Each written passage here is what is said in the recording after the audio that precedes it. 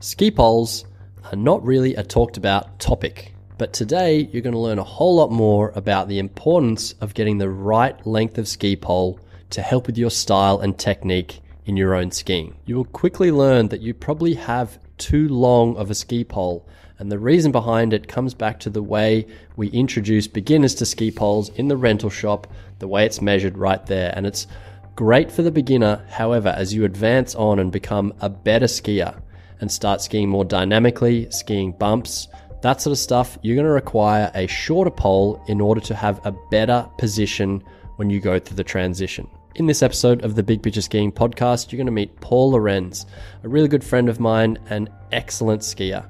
He's got a ton of information and has spent a lot of time thinking about pole planning, arm position, and all of that goes into creating a really great turn. And if you've seen him make a turn on skis, you would know this guy knows what he is talking about. Just before we get started on this fantastic episode, a shout out to my own company, Big Picture Skiing. If you're interested in elevating your technique, learning about all sorts of stuff, whether it's carving, moguls, your equipment, I try and cover it all with a video library that is as extensive as it comes on the internet. Okay, I think you're going to love this episode with Paul. There's a ton of information, so let's get into the episode right now. Hey, Paul, I think that ski poles are not really discussed that much. Even upper body, arms, pole planning, it's not really discussed in people skiing. Can you let us know your thoughts on, is it important? And if it is, what's it going to help with? Well, I think it's an interesting question because like all equipment, it does play a part and have a big impact. But I think that if you are going and spending $600 on a lesson or a private lesson and then you only work on pole plan or you only talk about equipment, that's a problem. So like I said, it does have its place, but I think it's more in that sort of intermediate to advanced zone where the equipment starts to have more of an impact. I think until you're parallel skiing and you're making a pole plan and you're using it for a purpose, it doesn't really have a whole lot of an impact. But once you get to that point, then it does start to have an impact. And I think when you then look at the really, more advanced and higher levels, that sort of 1% that improves everything will make a big difference. And your poles are a big part of that as well. So yeah. So what role do ski poles and a pole plant play in your opinion? Well, the pole plant, I think everyone knows or talks about the pole plant as having to do with timing, and that's a big part of it. And I think at first glance, a lot of skiers use it simply for timing. But I think the bigger part, and what I find in my time training and time skiing, is that it helps with the edge change in more than just the timing. And I say that this is going to get a bit detailed and it might be hard to explain without showing you. But for anyone to transition from one turn to the next, if you're thinking about your skis are pointing across the hill, to transition and have both skis change edges at the same time, your center of mass, or let's just say the hips, need to be at least above the skis. So across the hill, downhill, need to be above the skis, or more so actually down the hill of the skis.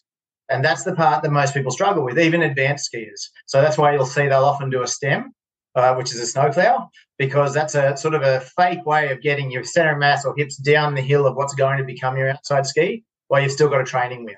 So that point where you're down the hill of your skis at the top of every turn is a very vulnerable position. And while, when you're skiing at speed, you might not have weight or balance on the pole, it does give you a third point of reference. And that's something that, I find that third point of reference gives me so much spatial awareness as to how far I've moved in or what angle I've crossed over at. And when I ski without poles, yes, I can do it, but the autonomy of that transition is not there like it is with poles. So there are other benefits as well when it comes to, absorbing pressure and that sort of thing. But if you're doing that well with your legs, really that first point that I mentioned about sort of spatial awareness and allowing you to transition, that's the key. Yeah. Wouldn't you say like a great sort of experience to sense what you're talking about is do a couple of runs, especially on a steeper slope without your poles, and just feel like where do you feel comfortable in that transition? It's 100%. Way easier with poles.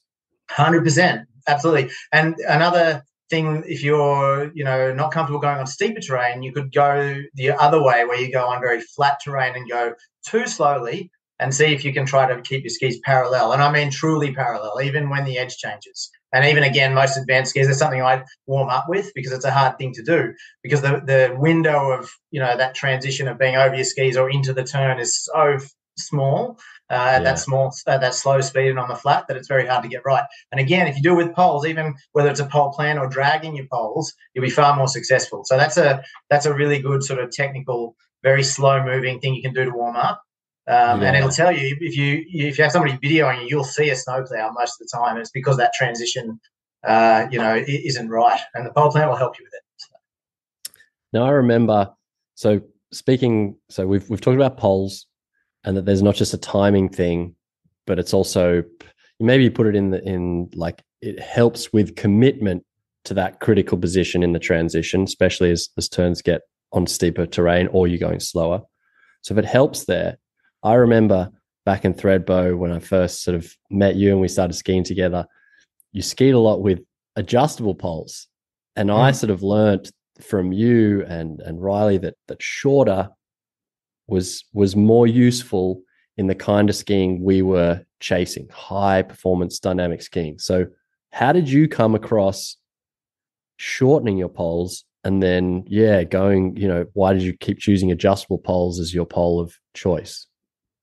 Well, I think there's sort of two parts to that question, but the adjustable pole is simply for flexibility of being able to experiment and change the length. And it sort of makes sense. The second part to that is that I think that the length of pole or the height you're going to be at during the transition will be very different depending on your ability, depending on the edge angle and speed you're skiing, and also the terrain that you're skiing as well. So in the same way that there's no one ski that fits every turn, I think your pole length, there's no one size that fits every turn. And it's interesting because I think there's probably, when I went through started my career and went through my training, there wasn't a whole lot of information about this. So it's sort of this unknown, just go by what's always been done in the past sort of situation. And the only way that people have really fitted poles has been for beginners in the rental shop.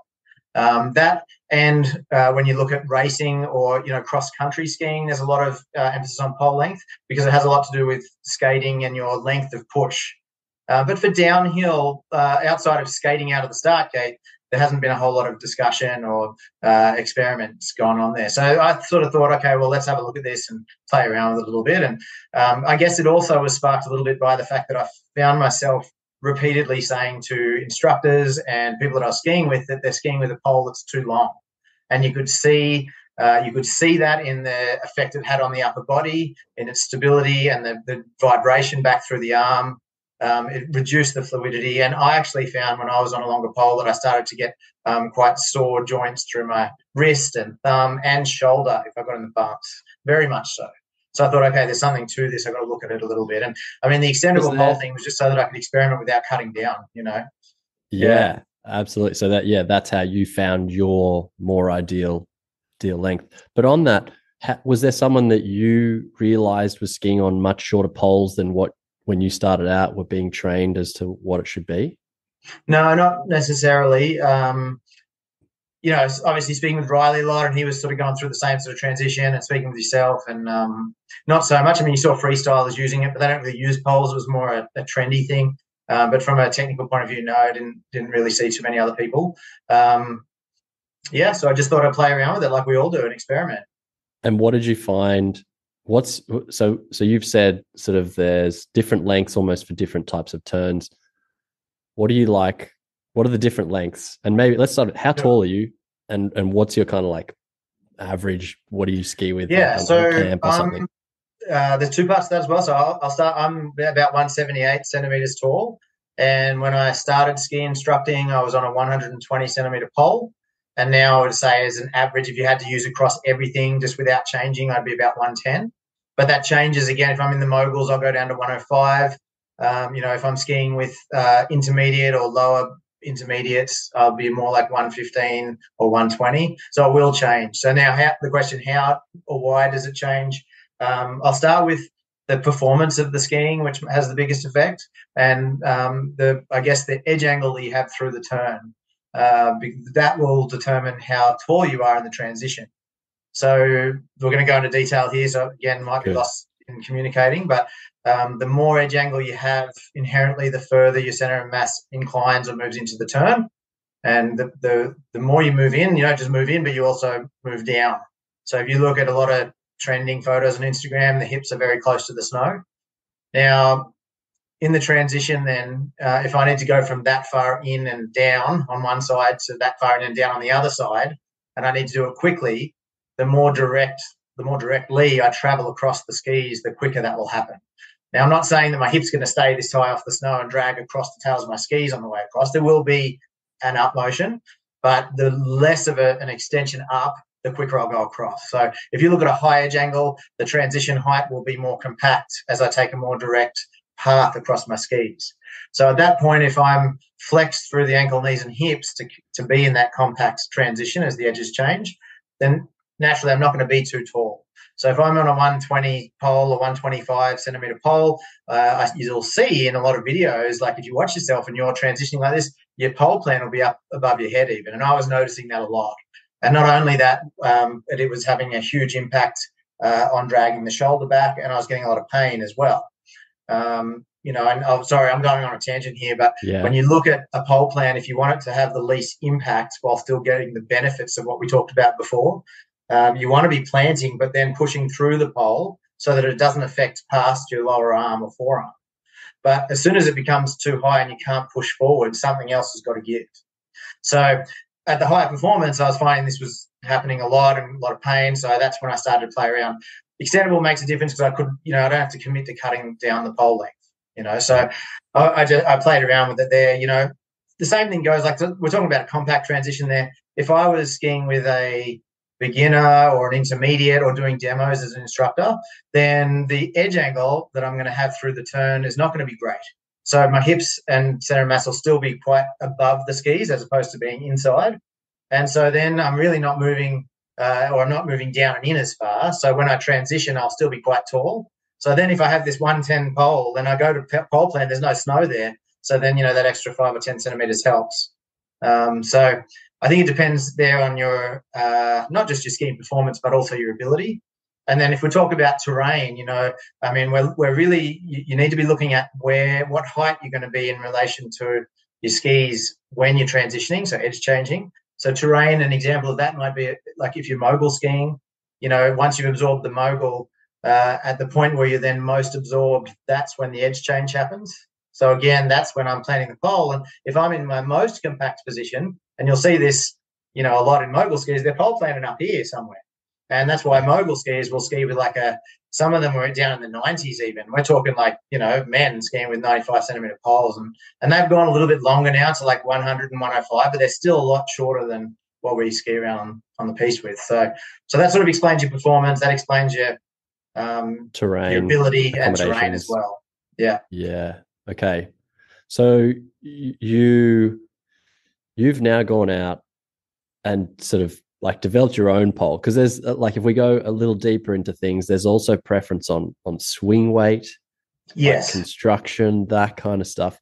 And I know when we were skiing together quite a bit in Threadbow, I remember these Castley poles that you really liked. Yeah, I remember those. You were so annoyed when you broke those. Yes, so light, but there was something about that at that time you really appreciated. Yeah. So maybe do you want to talk on the weight and the feel there, and what things you personally, it doesn't have to be for others, but what you feel with swing weight, that sort of stuff. Well, that's an interesting conversation, and I think it's one that will change depending on what you're trying to focus on in your skiing. And it's interesting you mentioned those Castley poles, because they were the lightest pole I've ever skied with. And I was going through a phase in my skiing there where I was playing around a lot with, the rhythm, like the cadence of the turn, and trying to get a very fast rhythm. And to do that, it is in a short turn. And to do that, having a light pole that I could power forward, as in muscle forward quickly, was great. And for moguls and that sort of thing. So that felt good there. There's a full carbon pole. I actually find that now having a little bit of weight, particularly at the end of the pole, and I'm not talking heavy, I'm just talking natural weight of the material, creates a pendulum or a swing that feels quite fluid. And when you're not, I find that the pole swing, aside from feeling nice, it actually serves a huge aesthetic purpose. So you can look at somebody that's skiing, even just at an intermediate level, and if their pole swing is muscled or powered, it can give a very contrived look. But if you have somebody that's pole swings forward at the same rate or progression as they are through the turn, it looks very fluid. So a big part of skiing for me, particularly as a demonstrator or as a technical competitor, has been about the look. So having a little bit of weight, so there is that pendulum or swinging effect I kind of like now. And that can go too heavy as well, where it becomes too much.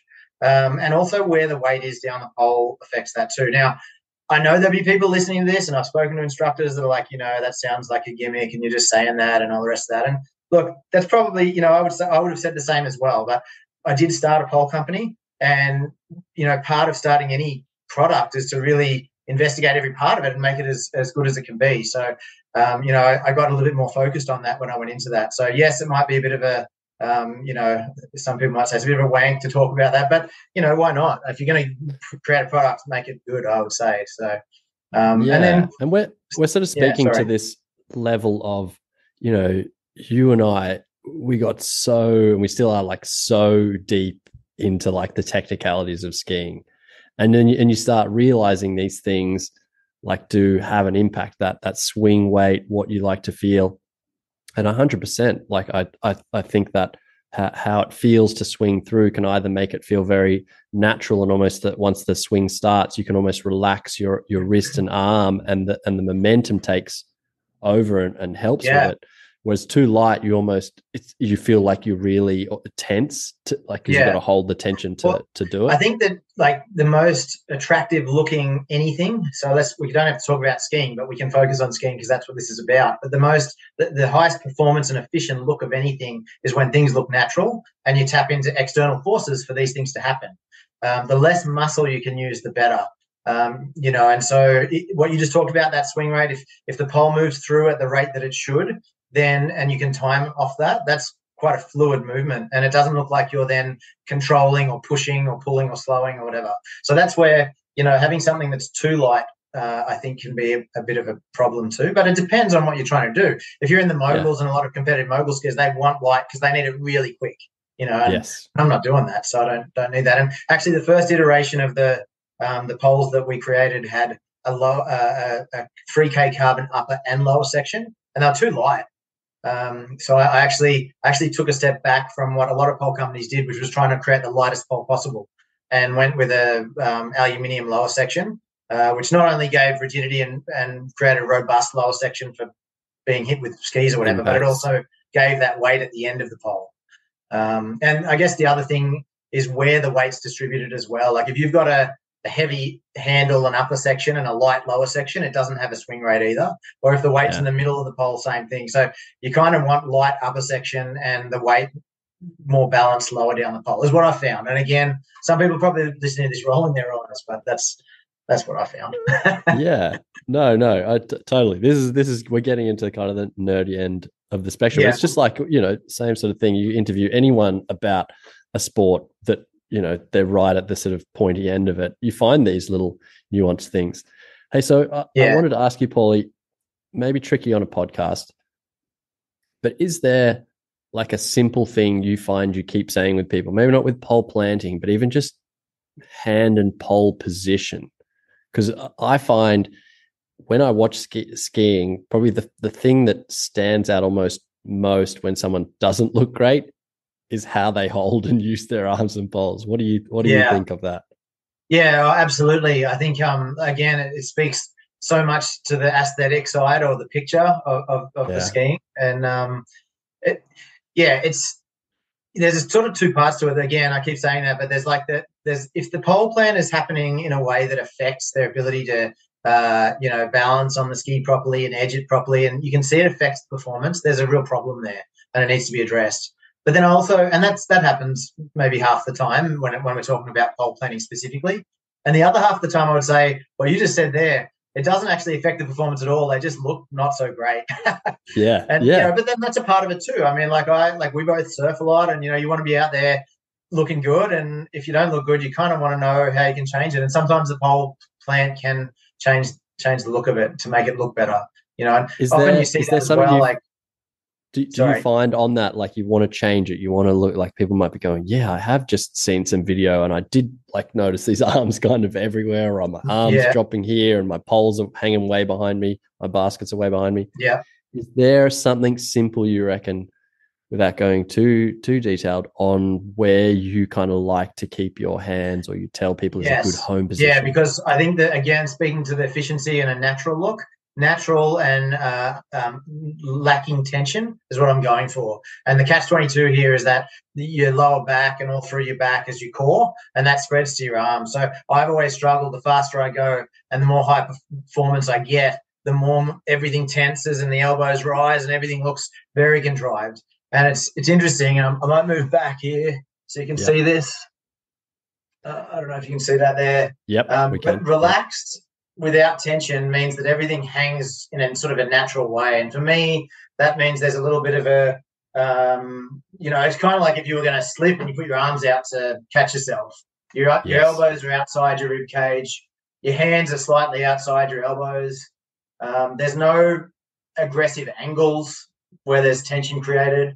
So for me, I don't know if you can see that there, but like that sort of shows there's a bit of gap here. It's kind of like almost like a 45-degree tent with both shoulders. Yep. Yeah, and then usually something that helps me, again, I mean, this is me as a personal cue. I don't know if you can see this here, but your radius and ulnar here sort of lines up down through your thumb as well. Yes. So when you pole plant, everything can move in one plane here. Yes. Now, what would be not so good in that plane? So we're looking straight at Paul's forearm. Okay, there's a broken arm. Yeah, so like his wrist is being like bent backwards, like someone's beating him in an arm wrestle. That's not a good position. Often people talk about like a blocking pole plant, and anyone that cocks their wrist that way is going to have issues. It also brings the elbow in there. Same thing if you've got a high elbow this way, you'll see there'll have to be, I can't swing the pole forward here. I have to move the forearm to do it now. Yeah. So for me, like, I want to show lack of tension or a natural position. So for me, like, that's quite loose there. But like my hand can be in the same place and that looks tense now. Yes. You know what I mean? Yeah. That looks flimsy now. Yeah. So that's just relaxed, right? Yeah. This is all just for the listeners. You could try this. I'm just going to say, just for the listeners, like, have your arms, like, drop down 45 degrees, upper arms out, wrists sort of holding a imaginary pole, and then try like having your elbows up at your like shoulder height, and then drop them down and bring your elbows in like you got chicken wings, and have your forearm, like your hands out to the side, and just feel like you look stupid too. And then you're just trying to find this point right in the middle, and also where you can kind of then line that, like the hand and the forearm up in a nice way. I like that. Yeah. So, like, if you have a look here, we talked about that. This sort of line here. I mean, this is anecdotal again. It's not going to be exact. Like, I'm not looking at that with the measuring tape, whatever. Yeah. But you can see that is also now parallel with the pole. I don't know if I'm far enough back, but yeah. So when now you use the wrist to swing the arm forward or the pole forward, you can see that the pole is swinging along that same radius and ulnar line there. Yes. And I can do this without too much movement of the arm or anything like that. Yeah. As soon as what it's like when it's out. Yeah. Sorry. You're doing it. Sorry, I was going to say show us the wrong way. As soon as you go cocked, then the movement of the pole is not in any forward direction. And same this way. You know what I mean? Yeah. It's not in line with the radius and the ulnar, the forearm. Yeah. Yeah. But, again, this is all sort of my take on it. People will tell you all different things. And, I mean, you look at a mogul skier and they'll train to be exactly like this and pole straight and forward.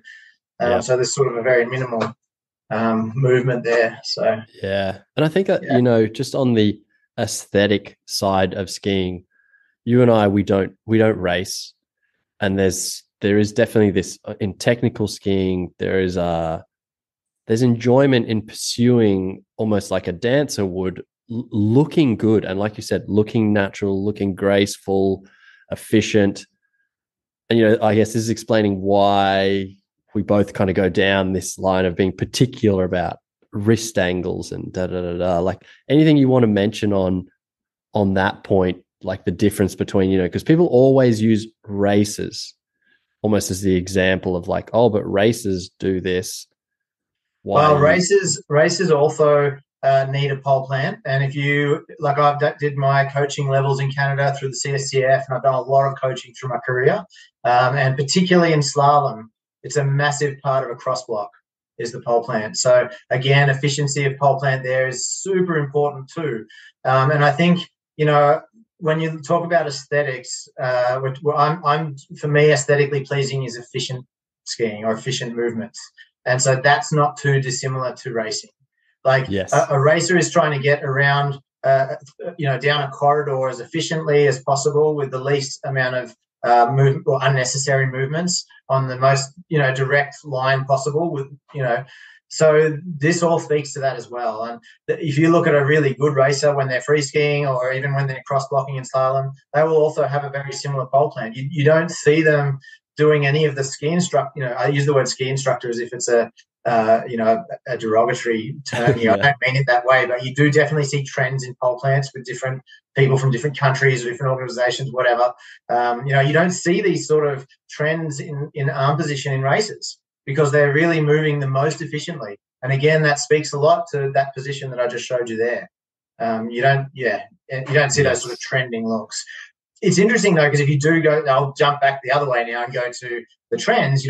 That's something that, while it may not affect the picture the performance so much, it does affect the look in a big way. So, like if you were to ski down with exactly the same body position with your arms out in front like this, that would have looked very much like the Asian countries, Japan or Korea for a little while back then. If you had the high elbows, that would look like Austria, back in the 90s and 2000s. I mean, when we were on the demo team the first time, the APSI national team, we spoke to some Austrians that talked about a brace that they would wear that held their upper arm and their lower arms. They all looked the same. They very much went through that stylistic, like stiff robotic look. So, but yeah, so back to racing, you don't really see that so much in racing. And I actually see that sort of natural look and efficient look, which is what I'm trying to do in all my skiing, whether it's for a look or whatever. I just think that that's the most efficient, right? Yeah, nice. Hey, so on to, like, how difficult was it to start like a company that creates poles? Well, I want to start by saying I know we're doing a poll podcast, so we're talking about polls and all that. And I'll say, if you're listening, I hope there's a lot of people listening, but if you're listening, this is not about selling play, and I'm not caring too much about the sales here. I do hope at some point you get an extendable pole. Whether that's a play pole or not, I don't really care, but the extendable part's important. And the reason why I started play was because when I went through that phase that we talked about and changing my length, not just to find the right length, but also to have the ability to change for the task or the performance. At that time, there were no extendable poles on the market in Australia, other than, I won't go into brands, but there was one that was about $280 or $300 at the time. Besides that, you could get a touring pole, which were very heavy and clunky. And the reality was, everyone, particularly ski instructors, and when you're working and you're on, a minimal pay and that sort of thing, spending $300 on a pole is out of the question. So for me, it was not about starting a business. It was about creating an option for people so that they had an extendable pole that was affordable, that they could then go and buy. And if they liked it, they could use it. And then if they wanted to go and spend $300, they could, or not, whatever. Because cutting your pole down is just you cut it down as too much and you can't uncut it, right? So this extendable option needed to be. So I thought, okay, well, again, maybe I didn't go into this in a smart way, thinking about a business, but I wanted to make an option available because I was saying it that often, you need a shorter pole. So then I spent about 6 to 12 months dealing with a whole range of manufacturers around the world. And having samples sent, and probably had about 20 different samples. I eventually arrived on a manufacturer that had a lot of integrity in what they did, and they dealt with some other major companies as well. And they were very good at being able to adapt small things, about the pole, and sort of work with me in exactly what I wanted. So that's where we set up everything about the pole. So like I said, the materials, like I mentioned before, the different threads for the basket, because I still wanted it to be an interchangeable basket. I definitely wanted to go with a twist lock system over the snap lock. Yes. And that has a lot to do with the swing rate, which again, most people it doesn't make any difference, but the snap lock is definitely heavier. And when you have a heaviness in the middle of the pole, it does affect your swing rate. So that's why I wanted to go twist lock. And then the grip, I just wanted something that was simple and minimal and not over the top. So it's interesting because at that time, the industry did move away from the twist lock mechanism because they are, again, this is not about selling poles for me, but I wanted a twist lock, but they were notorious for slipping or having problems with locking. And so actually in our first iteration of the pole, we did have, we sort of redesigned the twist lock system, which I now think is probably the best twist lock system on the market, and it's tested to 70 kilos. So I can pretty much put my weight on it and it won't slide. But I guess the difficulty with twist lock is it does work on friction. And, if you're at different temperatures, if you tighten it up inside and then you go out into the cold, it can, obviously things can expand and contract. So there's that sort of element to it. So it may not be as, as sure thing as the snap lock, but I think from a performance point of view and the weight side of things and just the streamlinedness of the pole, I wanted to stick with the twist lock. And again, I set this up purely, like this business, purely selfishly on what I wanted. This wasn't so much about selling, this is what I want to ski with. And I'm really happy with where it's at now. We've got different colorways. The next step will be to offer that sort of snap lock option if people want that. So that's why it started, and it took a bit of time to find the right manufacturer and the right products of exactly what I wanted. And now I've got that relationship with these manufacturers, and that's where we're at. And the other thing was I wanted to come in very much under the market, so under the market price, so it was a no-brainer. When I said to somebody, "Hey, you need shorter poles," it was like there wasn't a huge financial impact on them going and getting some. So we came in at 129 Aussie dollars in the first year. And again, the competitor was 280, so that was less than half price. Wow. So again, it wasn't about making money or a business or anything like that. It was really purely on making something that worked for skiers. And obviously, like any business, then you need to look at how you can make that work. And that's sort of the purpose and goal. I can imagine it must have been like quite an interesting process learning about materials. You use carbon fiber in there. Different things like that, redesigning the twist lock system, like that part must be an enjoyable part as well. It was cool to learn about it all, and cool and frustrating at times as well, because often the best thing isn't the best thing, if you know what I mean. Or there's materials that's very lightweight but it's not so strong, or everyone seems to froth carbon, but carbon is very structurally weak in certain ways.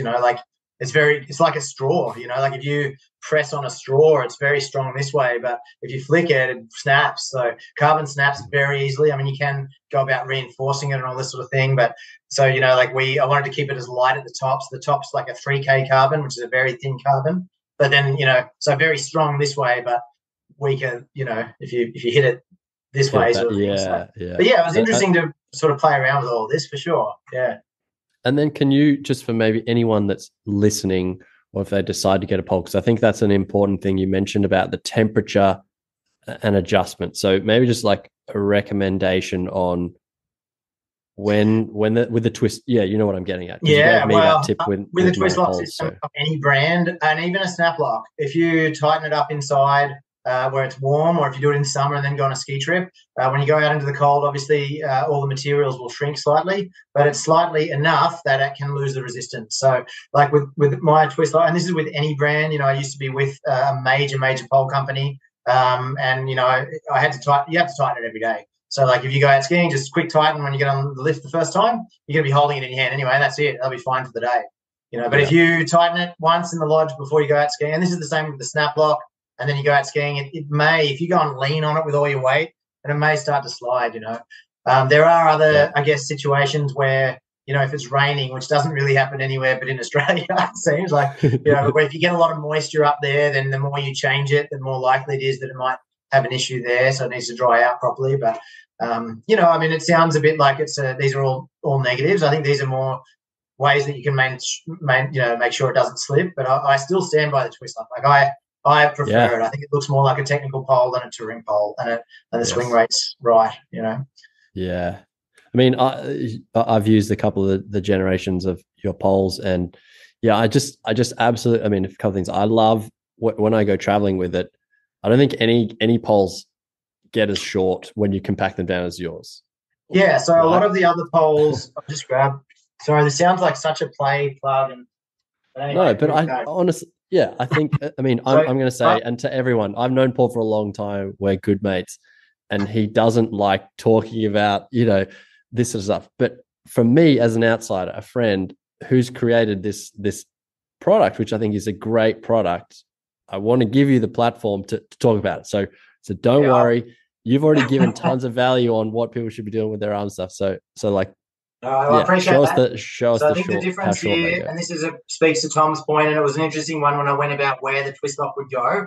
You'll see a lot of companies will have the twist lock system up here somewhere. So you can imagine then it's this part here and the lower section then retracts into that. So if that's where the twist lock is, it can only retract that far. We kept the twist lock system right in the middle. So it means that the lower section can retract completely into the upper section. So that means that it will collapse to very small. So that will fit in your suitcase even. A lot of snowboarders like this because it can go in their backpack very easily. Yes. You don't need multiple different locking systems like you see on a lot of touring poles. So that's a really handy feature. And I must say too, like back to the main thing, the adjustable pole thing. Like you said, this is about a topic that's not really spoken about much. Poles, pole planning, arm position, that sort of stuff. It has an impact. It's not as much as you said as like, get your feet in the right place and all that other stuff, but that definitely has an impact, right? Yeah. But I know that playing with pole length myself, I've found my own, like I like 113 centimeters. This is like, I just, and then you can choose that with that pole. And then if there's a powder day, change it because it's maybe feeling like you're reaching too much or whatever. Yeah. Or you're skiing bumps, you can drop it further. Having that versatility is so cool because it definitely has an impact on, if you're the type of skier that you're trying to get better, you're trying to improve your skiing, you're going to come across pole length is going to play a factor. I also think that just from a like an experimental point of view, when you start to switch on to the differences that the pole lengths make, it really has an impact on your senses when you're skiing and the sensitivity you have to what you're doing. And like if I get on I often will give somebody my poles so that they can change to whatever length they need, and I just get blown away at how different it is when I get particularly a longer pole. It's always too long. I find I'm like on a 125 or 130, and I'm skiing down the hill, and I hit the pole on the snow as I'm bringing it forward. So then I'm like, well, geez, I really have to change the way I move the pole forward now. I can't bring it forward like we talked about before. And now I have to actually tip my wrist so the pole's sticking out the side. Like rowing a boat. Yeah, so I'm rowing a boat so I don't hit the snow, and also just that weight, it's interesting. And then the same thing goes the other way. When I get on a pole that's too short, I go to pole plan and I'm expecting the stability of the snow when I plant the pole, but it takes a fraction longer to get there because the pole's too short. And I'm like, oh, geez, I'm way off there, so it's really interesting to bring that sensitivity to what you're doing. And whether you're an advanced skier or an intermediate skier, or even maybe, getting into that parallel sort of zone, you will 100% feel the difference in the different lengths of poles and the weight if you're pole planning. Whether it has an effect at the point you're at in your skiing or not, it will definitely be like the day you spend playing around with it will be a day that you'll come off the slopes and be like, geez, that was very different every run, and you'll actually start to switch on to making some sort of change that you have control over, really, that you can change instantly. So yeah, and it's funny timing. I think I was telling you, one of my online students just messaged after I said you need to work on your arm position and your poles, because he had his long poles, and when he skis by the camera, his baskets are way back by his tails, and his timing's off, and just looks awkward. I was like, just work on your hand position and da da da. I didn't actually talk about pole length. Sent back a message saying, man, I kept like catching and like jarring my hand and everything when I got this, like it felt better in this position. My stance felt better. But so then he's like, watch this video I had on pole length. And he's like, oh, shivers. I think he'd done the old, like in the rental shop, upside down, standing upright. He's like, so should I measure it like more in an athletic stance? Like flexed it. And I was like, well, that's it. It's an interesting one because we sort of touched on this at the start about how it's measured, and people stand in a rental shop with their shoes on, not skis on or anything, poles upright, just standing there, poles upright under the basket. And look, if you're in a snow plow and there's no sort of change in height, then that makes total sense. And also for a beginner, they need to get around, and that length of pole is a good thing. But then then they don't revisit that pole length once they progress on from beginner, and that's really the issue there. I'll tell you another thing which is quite interesting, and I've done some clinics on this as well, and I think it adds to the whole experience of skiing with or without poles. And people really focus on the benefits of the pole planting hand. So at the end of the turn, the downhill hand where you place the pole in the snow, and everyone thinks it's all about that, and it is. Yeah. But I don't know if you've ever looked at video or photos of yourself and what you do with your inside pole through the turn, because I'm a strong advocate of dragging the inside pole on the snow. Same. Yeah. Yes. And and again, it comes down to that spatial awareness, that third point of contact or reference point while you're moving. And you'll actually, like, I look at some of the photos and I actually see the inside pole starting to bend a little. Yeah. So, that point of reference or that spatial awareness that it gives is so important. And there's a bunch of different tests you can do, even just standing at home, to show you how important even something that has no weight on it can give you in spatial awareness, to sort of prove that. But I find that actually when I'm skiing without poles, it's not the pole planting side that I miss as much as it is the inside hand going, geez, how far inside the turn am I right now, and it's not there. So, totally would agree. That proprioception, that feeling. Yes. And I think like humans don't even need to think about it as much as, like, we all, once we start driving our cars, we know when we park, even though we can't see where the front, right and left corner are, we get a sense of it, and you can almost you start to be able to 100%. Feel the tires, and like this stuff, the things we are in contact with, like, become an extension. Yeah, exactly. How we feel and sense. That's what people don't realize, and they think, and I can also almost hear listeners sort of rolling their eyes to that as well, because like, you're not balancing on it, you're not putting weight on it, and all the rest of that. But subconsciously, we get so much data about where we are in relation to the slope from that. And when I went through the coaching courses that I did in Canada, particularly at the level 2 where we started to introduce slalom, that third point of reference for the pole plant was more on the outside pole. The pole plant was so critical for a slalom cross block. But that's what sort of made me think, well, surely the one that's being dragged in the snow would also provide that data as well. And you can try this even maybe less effectively in shoes at home, but if you're standing on a slope and you just lift up one foot and shut your eyes and see how long you can balance on one foot, just standing still on a slope. And then it doesn't matter which hand, but just get a finger out like that if you're wearing a glove and just rest your pole on top so that the other end's in the snow and the handle's on your finger, so that you're not holding it, it's just on your finger. So there's just enough data through the pole for your brain to know where you are. Shut your eyes and do it again. I'll guarantee you it'll be easier. And, and that, I guess that's sort of practical proof that you might justify why that pole drag can give you so much assistance, So, So maybe, I'm going to 100% back you up on that as something to go out and play with, because that would be another thing I see a lot of, probably around that intermediate to advanced level. Even people, they may have even been told at one stage by a trainer or something, hey, you're dragging your inside pole too much, don't. So they deliberately try and get it away from the snow, and they get really messed up with their balance. Yeah. So like the experiment would be, it's not like you lean on it. No. Like what you just mentioned there, just drag it so you feel where you are through the turn on that inside arm. So. Absolutely. I think that's a term that I have heard over the last 20 years in ski instructing has been about being a pole dragger, and I'm I'm like proud to be one. Same. I think it's interesting at this point as well to talk about how you might actually hold the pole, because one of the things that I see a lot, I see this a lot. I won't go into any more detail on that, but I see it a lot about people that don't hold their pole firmly, where if you can see from side on, they'll swing their pole through and they'll actually let the pole go, so that I'll grab the pole, and I'm actually going to show you this because it's better to see. But so that's holding the pole. So they'll swing it through and they'll let the pole go like they're sort of javelining the bottom out, and when it hits the ground, they'll then catch it again. Yes, and it's like a pole flick where you let you're only gripping with your forefinger and your thumb at the end. That's the only, and so your pinky finger lets go. So do you want to speak to, because I'm big on this too. I hate that.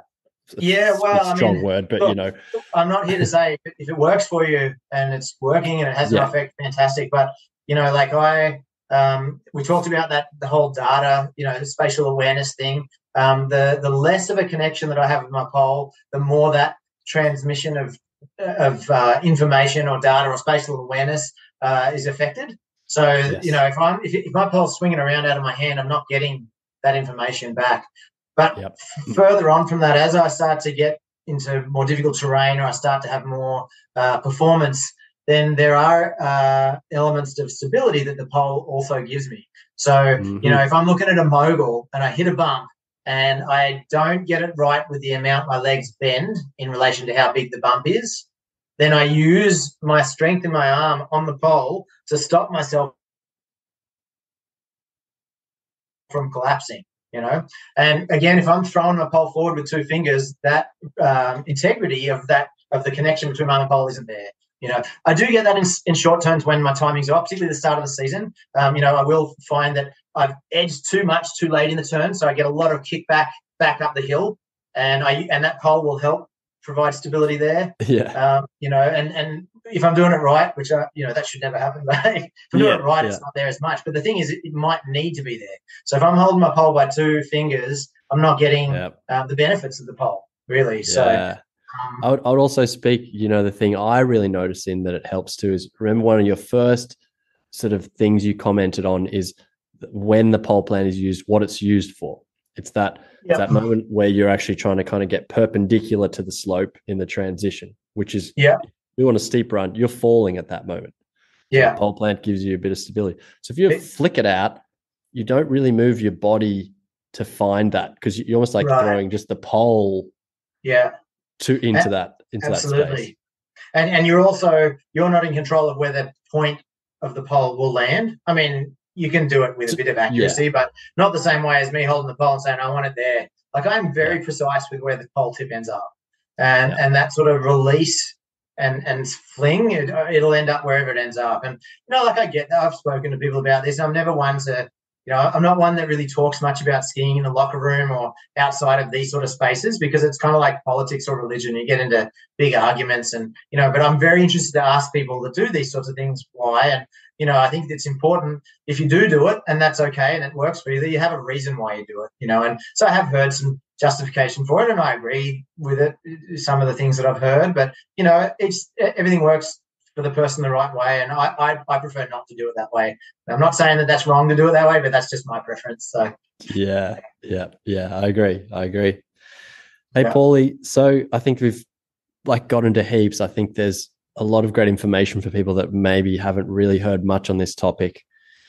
If people are interested in an extendable pole, I'm going to give you the chance to give a plug. Like, where can they go to check out Play Poles and find out more?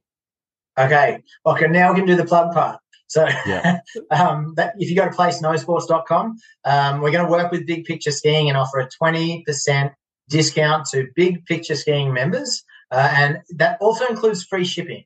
So jump on the website, playsnowsports.com. If you want to go straight to the shop, it's playsnowsports.com/shop. If you just go to playsnowsports.com, you'll see the shop there. 20% off plus free shipping off all of those poles there, and we'll get those out to you. If you're a Big Picture Skiing active member. Otherwise, it's still a great bargain, even if you're not, as you said, for an adjustable pole. Paulie, thank you so much for your time. Thanks very much for having me on, Tom. It was good to froth about pole planning. I know, always, yeah. And again, I want to say again, I just want to reiterate, and I said this at the start, that I've also seen instructors out there that spend 6 hours working on arm position and pole plant. If you're a listener and you go and spend a full day private lesson rate and you only talk about arm position or pole planning, there's a problem there. That definitely will have an impact, but you want to hope that your instructor is giving you some movement feedback as well, or some cues and exercises to work on how you move to get a better performance, unless your pole is really affecting your picture, which I haven't seen that yet, where I've spent 6 hours on this. So just want to put that out there. Yeah, nice tip. Yeah, don't go blaming everything on, I've just had long poles and that's why my skiing's not great. I'd love to say that Play Snow Sports poles will make you an expert, but you got to do that yourself. Absolutely. Yeah, you got to put in the work. Thanks so much, Paulie. All right. Thanks, until mate. next time. Appreciate it. Thank you.